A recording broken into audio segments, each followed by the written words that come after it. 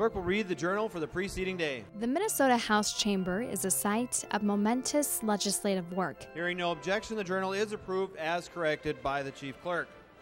134 representatives across Minnesota gather here during the legislative session to debate and vote on bills that affect the lives and futures of residents in the state.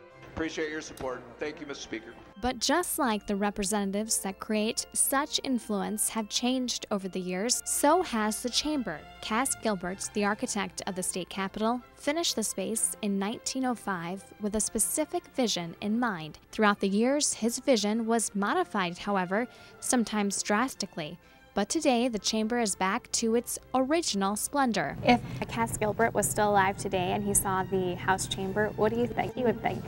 I think he would smile, and I would think he'd say, "It served us well." Inside the House chamber goes inside the 1989 to 1990 restoration of the Minnesota House of Representatives chamber and examines the controversy that surrounds the renovation. The chamber has undergone 3 significant renovations since it first opened in 1905, one in 1938, another one in 1969 to 1970, and the last one took place between 1989 and 1990. Some of the changes kept to the original design, but the renovation in 1969 to 1970 took a radical turn away from tradition. The chamber was red carpet, red wall panels. They had drapery hanging from the galleries here. And it really, when you walked in here, it really kind of talked about activity and motion and really kind of typified what happened. It was red and gold, it was glaring. By this time we had realized that maybe that created some of the animosity that took place in floor debates. It was during the 1989 to 1990 renovation a return to basics occurred. The transformation of the House chamber to its original motif took place due to the planning and hard work of the House Restoration Committee. Representative Mary Murphy sat on the 5-member committee.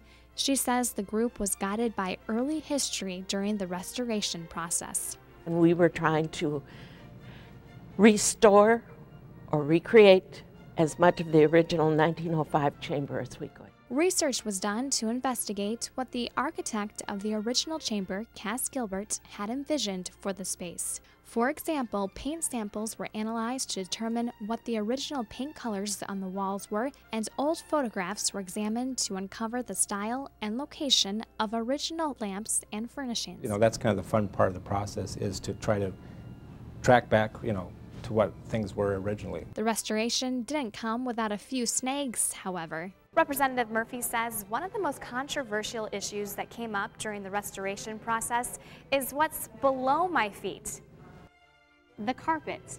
According to the representative, there was a movement to replace the red carpet with a blue-green carpet, but others wanted to replace the carpet with the original flooring.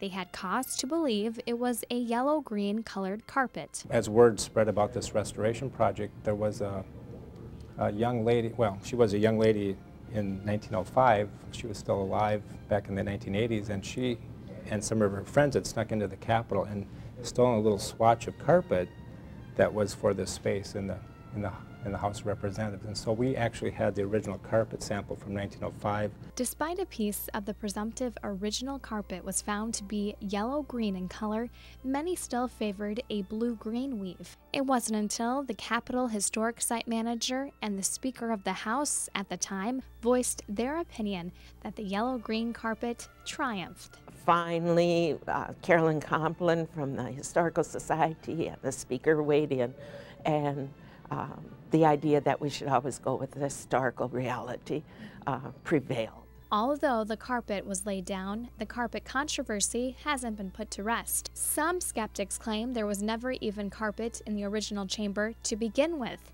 Instead, they say it was linoleum.